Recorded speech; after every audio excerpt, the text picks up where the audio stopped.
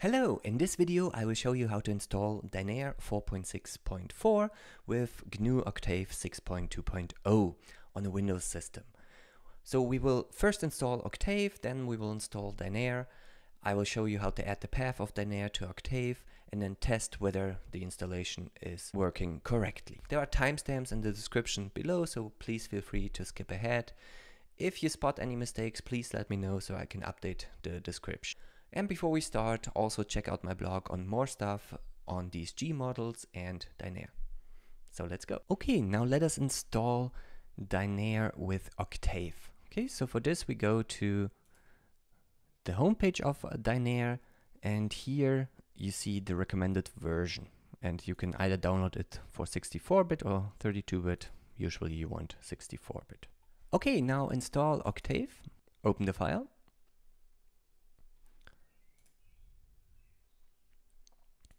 Next. So I'm just gonna install this just for me. Create the desktop, shortcuts, register. No, I don't want that. And for OpenBlast is a good choice here. Where you want to install this depends on whether or not you have admin rights. And since I only install this locally here, this is fine for me. And this might take a little while. Okay, then let's run Octave. So here is the file browser, here is the current directory you're in. Now, to benefit from extra features, it is also recommended to install some additional toolboxes. You can do that with Optim, IO, and Control. And this might take a while.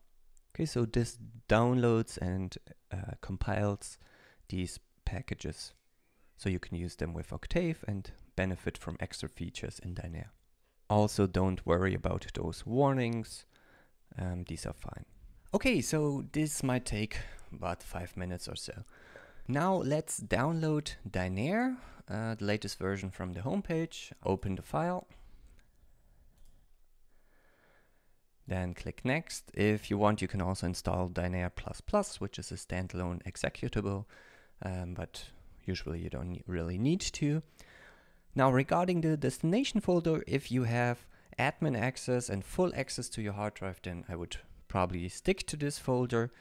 If you don't have admin access, then you need to put this somewhere on the local hard drive, okay? Not on a cloud storage drive or a network drive. Okay, but usually this should be fine. Okay, then click Finish. And now let's go back to Octave. We have installed Dynare on C. Okay, here, this is the important folder you need to add to the path. Okay, so you need to write, okay, so with the slashes in the other way. Simply running Dynare will then tell you this. Okay, now let's create a folder for our mode files. Okay, so let's go into Dynare, let's create a folder, let's call this work.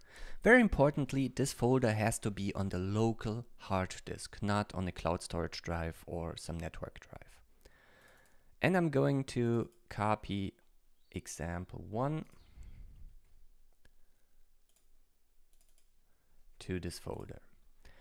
Then let's go back to Octave. Okay, you can see my example 1 here. You have to be in the current working directory. You can check this by running pwd. And then I can simply do Dynare example 1.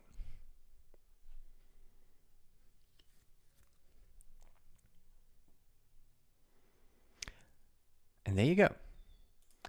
Okay, and you can also open this in a text editor, and then you have the editor right here, the command window below there.